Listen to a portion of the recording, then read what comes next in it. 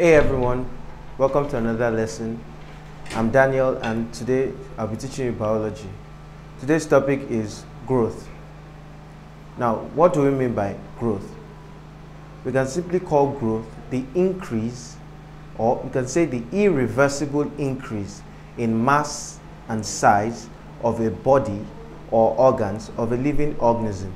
So we could say it's the permanent increase in the mass and in the size of the body of a living organism, or in the organs. By that we mean the parts of the body of a living organism. So growth could be the whole organism increasing in mass or in size, or parts of the body of the living organism increasing in mass or in size.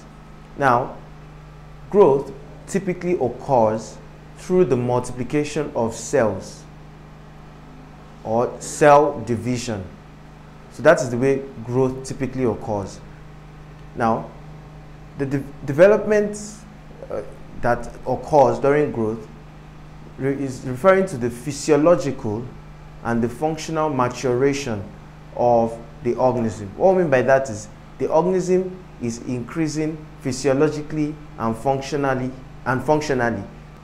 Now that we've talked about growth, let's also talk about development. Now, development is slightly different from growth. Now, development can be referred to as the physiological and functional maturation of an organism. So, we just mean that an organism is getting more complex in function and in physiology. Physiology is just referring to the functioning of the different body parts of an organism. So, development is just increasing or improving in physiology and function of a living organism. We could also say development is the increase in capacity and the skill to effectively function. So that is development. Now that we've defined growth, let's talk about the processes that are involved in growth. What are the things that must happen for growth to occur? Number one is cell division. Now, cell division, as the name implies, is the dividing of cells. So cell division is a process by which a cell increases in number, and that is achieved by the cell dividing.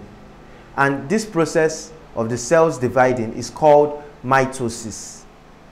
For growth specifically, mitosis. So mitosis is the type of cell division where that enables growth to occur.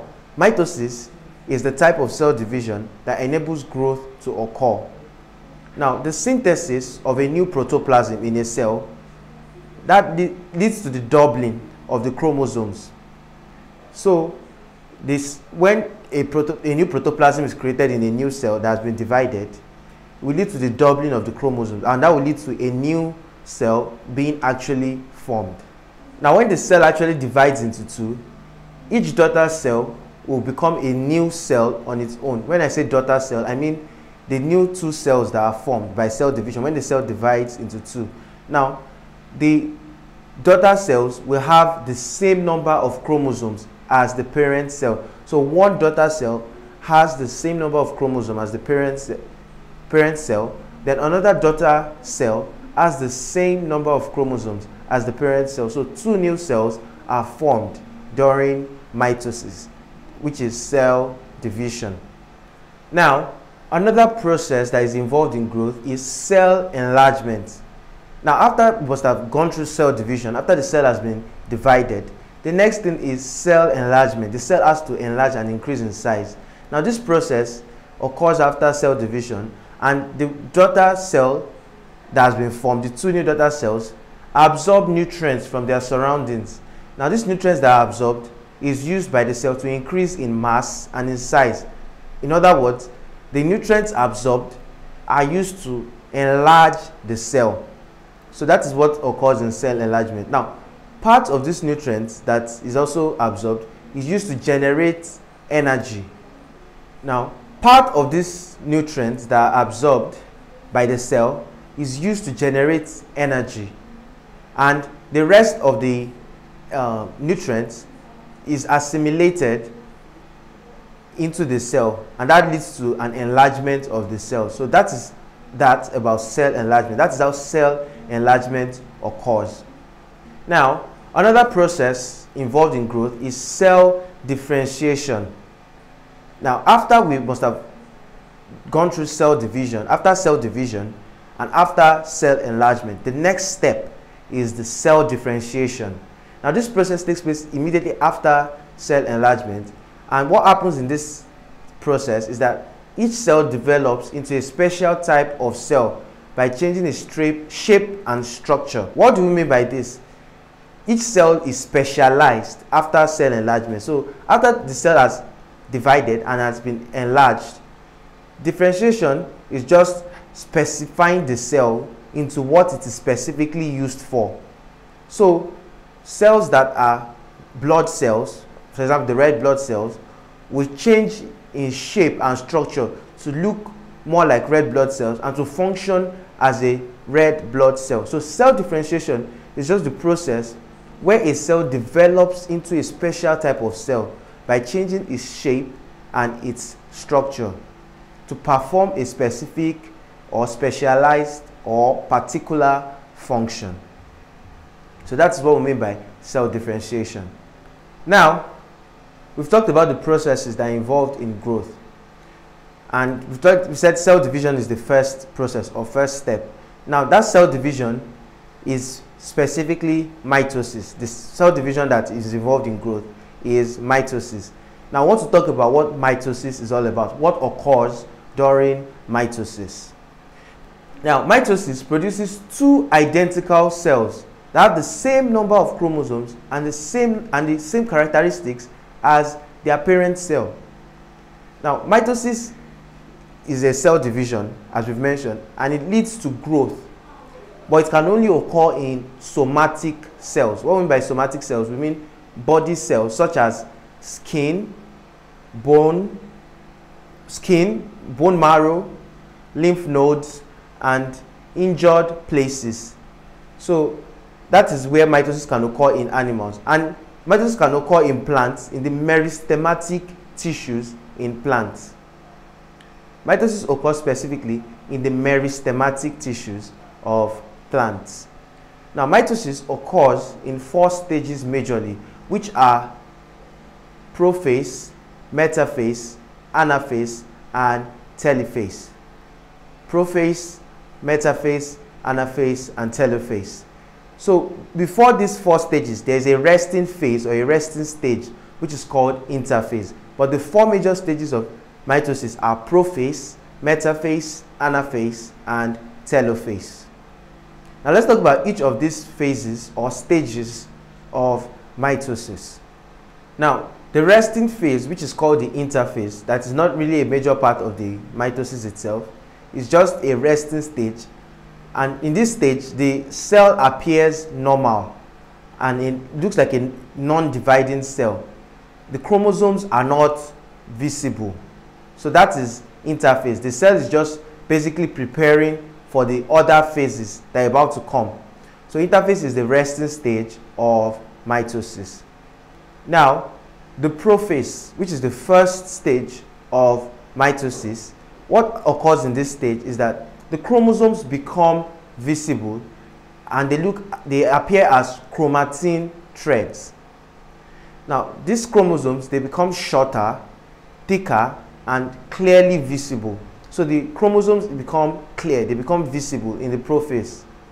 Now, each chromosome forms 2 distinct chromatids, 2 separate chromatids that are joined at the center.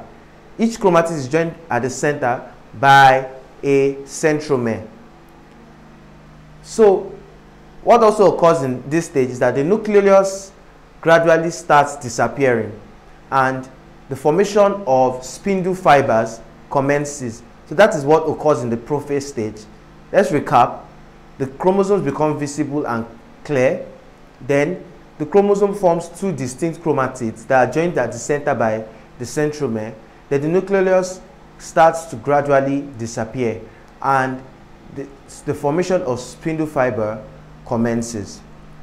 Now, the next phase or the next stage, which is the metaphase, what occurs in this stage is that the chromosomes that are now called chromatids that have been paired arrange themselves along the equator or the middle of the spindle. Remember that in the first phase, which is the prophase, spindle fibers have been formed. Now what happens in the beta phase is that these chromatids arrange themselves along the equator or the middle of the spindle. We could say it's the middle, or call it the equator of the spindle fibers that have been formed. Now these chromatids, the way they are also attached to the spindle or the spindle fiber is by their centromere, which is at the center of the chromatids. The next stage of mitosis, which is the anaphase, what occurs in this stage is that the chromatids of each chromosome separate. So the chromatids of each chromosome separate.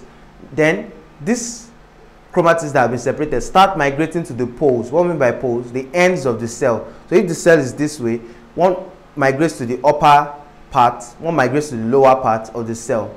So the way they migrate is by the elongation of the spindle axis. Then these chromatids reach the ends of the pole or the ends of the cell, or reach the pole of the cell by the end of anaphase. So it's all still during anaphase that this migration of the chromatids to the poles of the cell occurs. So that is that about anaphase. Now the last phase, which is telophase. What happens in this stage is that the cell starts dividing into two by the line of division at the equator. So the cell starts dividing into two. Then the chromosome starts to lose their thick appearance. The chromosome doesn't look as thick as it was in the prophase. Then nuclear material, the nucleus and the nuclear membrane is reformed.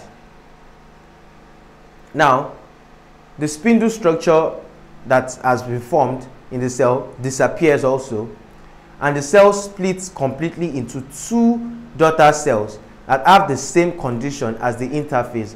So the two daughter cells that are formed look exactly like the way the cell was originally before division at interphase.